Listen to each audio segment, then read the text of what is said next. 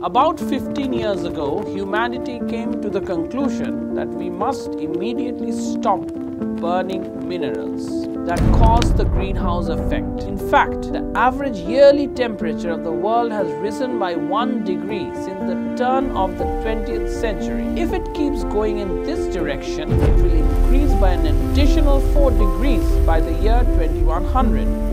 Humanity hastily started researching green energy out of fear. In this situation, many are depending on wind turbines.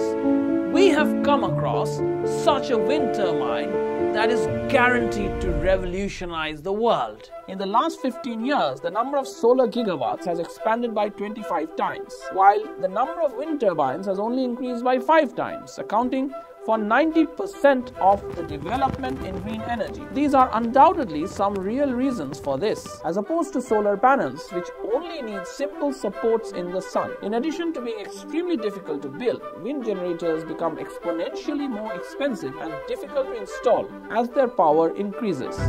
Moreover, the wind generator must be situated far from the residential areas because it generates a lot of noise and vibration. Strong winds are another drawback which can destroy wind turbines. That's why the blades bear the majority of the weight. So can it go like this? A startup that emerged in Iceland a few years ago suggested a new kind of wind turbine called Icewind. A young Icelander built his first wind turbine, an original design, in his own garage a few years back. Today, these turbines are already clinging to electric poles, emerging on bus stop roofs and other places. Ice wind turbines differ from conventional wind turbines in 2 ways. Having a unique curved blade form, these wind turbines also have a vertical axis of rotation. So what are the advantages these blades offer?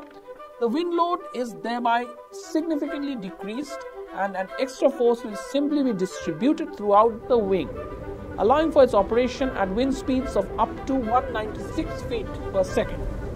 This is crucial in storm-prone places because it eliminates the need to design a building that could resist hurricanes on certain occasions a year, but would be worthless the rest of the time, or devise a system that would fold the blades in heavy wind. It provides stability. Thus, the sturdy base is not required for this wind turbine. Presently, Icewind provides 3 models: the CW100, which has a maximum power of 600 watts and a rated power of 160 watts for private use.